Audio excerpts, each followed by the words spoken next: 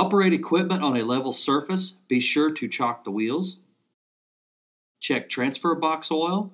The oil needs to be halfway up the hydraulic cylinders. 1 quart usage per day is normal. Check hydraulic oil tank. Oil level needs to be half to 3/4 of the way up the sight glass. Grease pressure gauge. Verify gauge returns to 0. Be sure there is no pressure in the manifold. Use a screwdriver to clean out any leftover material.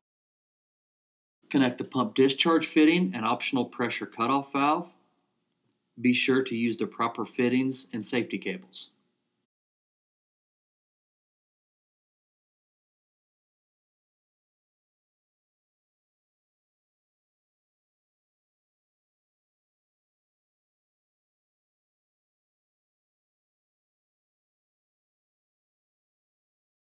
Be sure master disconnect is turned off. Plug in electrical power.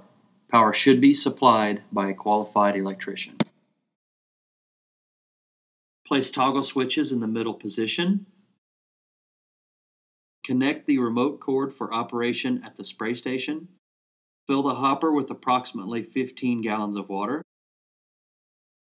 Close volume control valve and open half turn. Turn on main disconnect.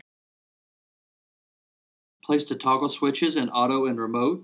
Verify the remote switch is operational. The pump is now pumping water. Introduce properly mixed material.